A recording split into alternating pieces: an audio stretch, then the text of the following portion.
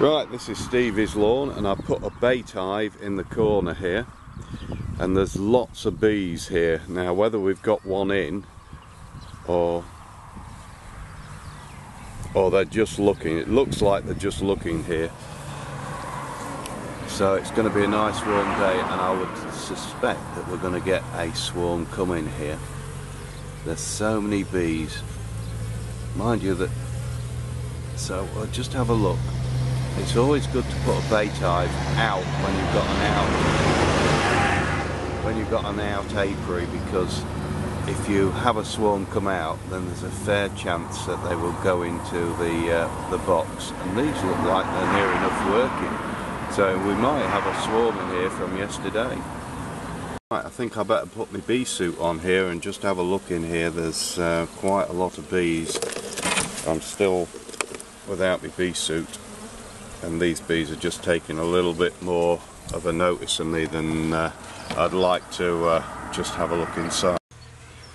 This is Stevie's hive. There's quite a few drones going out here to get to see if they can get the elusive mate with a queen. There's a lot of buzzing. Now I'm going to have to look in here to see if the queen's still in here. I don't know which hive to go in first, this one or not. There are a few dead bees on here outside, so they may have just sprayed the rake the other day, and with a few flowers that's left open, it's just knocked a few bees out. Right, yeah, we've got a swarm that's coming here. I don't know whether it's Stevie's bees yet, but these bees are... Let's just break the frame. Sorry about the cable, but here we go. Ease it over. There you are. I don't know whether you can see the nectar in there, but we'll have a look to see if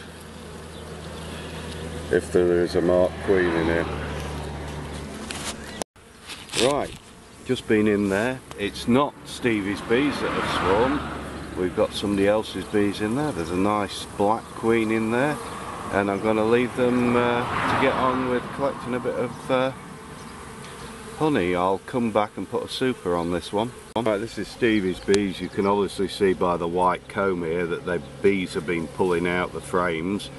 It looks like he's got a good amount of honey on here now. There we are, that's a nice frame, that'll be soon capped off. So that's good. So we put an extra super on here, so he's got basically 2 super frames full of honey that need to be taken off in the next week or two, or probably next week. They'll cap this off. We'll go through the June gap, and I think there's some beans that are going to help us out across in, I can't remember which direction he said, but they will help the flow between the June gap.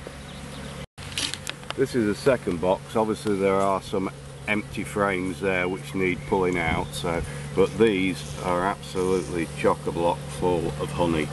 So you've got 2, 4, 6, 7 frames full of honey. There's a little bit more room that they can put more honey in. So we'll take this off, and then we'll have a look in the brood box. Right, the bees are a bit on the nasty side. I didn't give them much smoke because they're usually a gentle stock, but I would say it's coming up to that time where there's not much honey coming in, and the bees decide to have a go at anything that comes in. You can hear by the noise. Okay, we're just going to have a quick look to see what's happening, see if there's any queen cells. There's the queen. She's just popping around under the frame there. She's right at the bottom. You can see that white dot. There she is. So it's not Stevie's bees that swarmed. There's only a few queen cups in here with no eggs in. She's got a lot of room to lay up. So this colony might not swarm this next year. There's a queen cup there. So